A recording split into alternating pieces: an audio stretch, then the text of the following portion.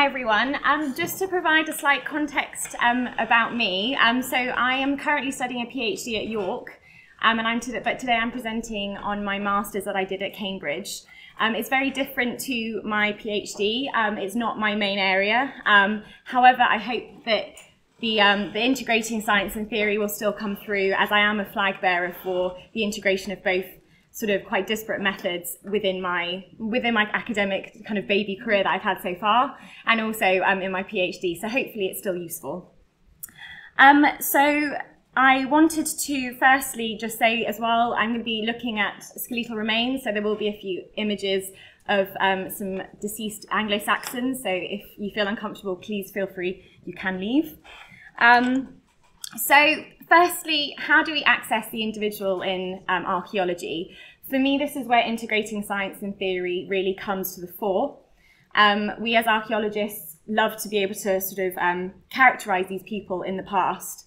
And there are many different ways. This is a very basic, simplistic demonstration of my understanding of accessing individuality, but it's not exclusive or exhaustive to that at all.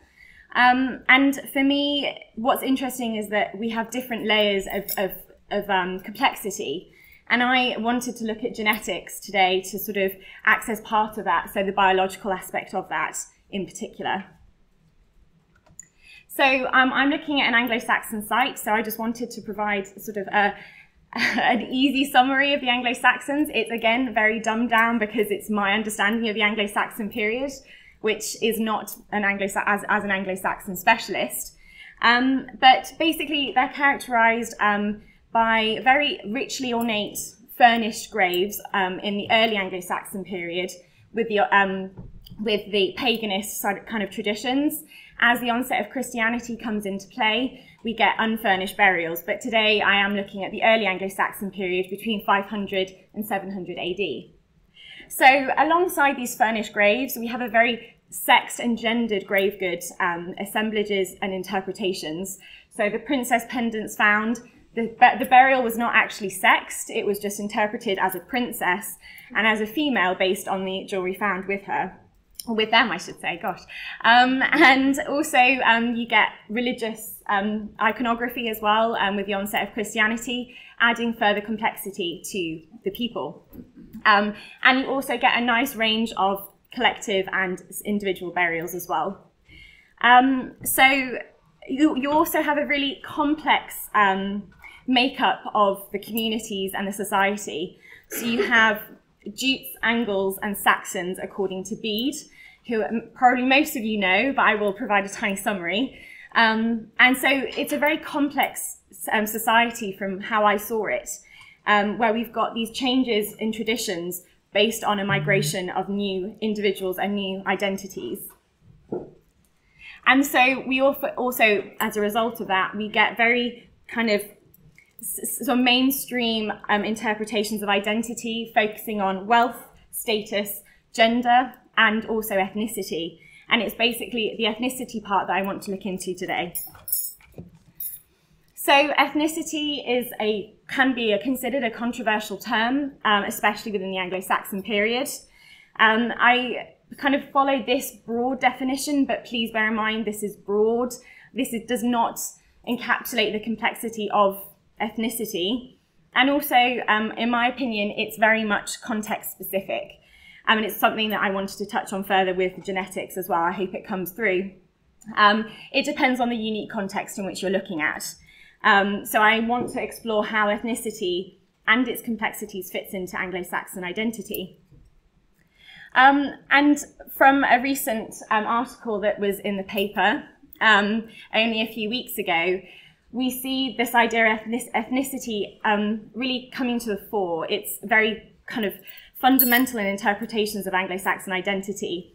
This skeletal, the skeleton was identified as belonging to a Jutish community based on the presence of a silver buckle. And for me as a prehistorian, or coming from it from a prehistoric perspective, I question everything. So I look at that and go, well, why? These, for me, it highlights two really key issues.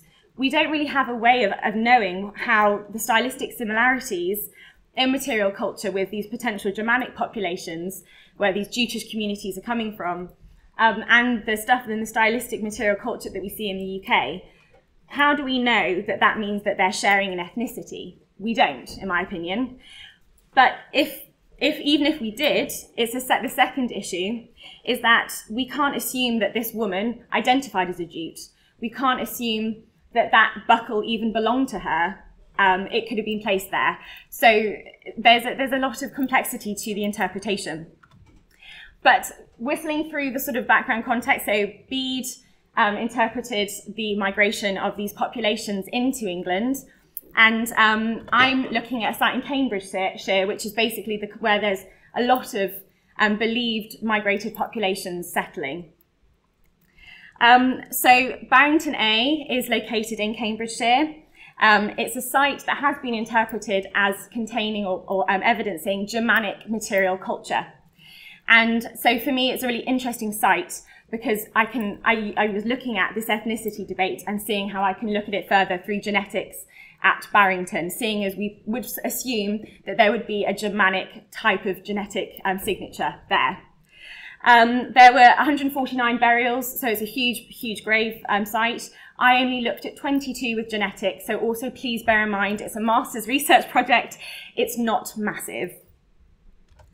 So we used shotgun sequencing of 22 individuals from the tooth root. And we got a lot of information, but like I said, looking at population genetics today. And these are, in a nutshell, the results. And Tom really kindly provided a really great background for PCA plots, and Sophie as well with the sort of methodology of genetics. But basically, I wanted just to highlight that the German populations would be here, so they're the little green dots. So if potentially these individuals at Barrington seem to be Germanic populations, we would expect there to be some kind of clustering with where the German genomes are plotting and with these early Anglo-Saxon individuals. And from the very initial analysis that I undertook, this doesn't seem to be the case. And actually they seem to be clustering with Icelandic individuals, which is even more bizarre. And I can't offer you a very convincing argument for that. It's something that would be really interesting to look into. But I think it really highlights that the complexity of ethnicity. And for me, it highlights that genetics is not the answer. It's not the be-all or end-all because we don't still understand what that's showing. But for me, it's saying that we need to look further than just saying stylistic similarities equates to the same thing. It equates to the same ethnicity. For me, that's oversimplistic and doesn't do the sites justice. So to sort of go into the conclusions a bit more and to tie it into the broader theme of the session, from my tiny baby study, in a very simplistic way, there was the German signature that you'd expect to see with a German migratory group from Germany. Was not identified in the sampled population. And obviously this is only a tiny proportion. It was a general sample, so there was no location-specific area that we looked at. We didn't look at people based on grave goods or anything, so there was no kind of bias in that sense. So we hope that this would be a kind of a good indication of the general population structure, but that can't be discounted as well. But for me, the most important thing is that the Germanic identity that's so entrenched in interpretations of Anglo-Saxon individuals should not be assumed in any case. Stylistic similarities are really important and they should be looked into, but why are we just focusing on that it's showing ethnicity? Why are we not looking into the fact that actually the fact that these individuals are having a particular style that's so different from the previous Romanic, sort of the Roman traditions, that could be surely a suggestion that they are very sort of strong and wanting to distance themselves from the previous Romans and actually wanting to distance themselves from that previous population. It may actually have nothing to do with ethnicity, but more actually politics as a suggestion, not a definite. And there are more interesting ways to explore identity rather than just ethnicity, and to look at it more of a whole. In something in prehistory we do or try to do, I think, quite a lot. And something with the historical documentation, I found that people get quite focused on what the historical documentation is telling us, rather than kind of going in blind and seeing what they find, which for me is the joy of prehistory. And I think maybe historical archaeologists Could do it more, maybe. Don't want to be too controversial. And finally, just to kind of tie into the broader themes of the session today, that testable data is brilliant.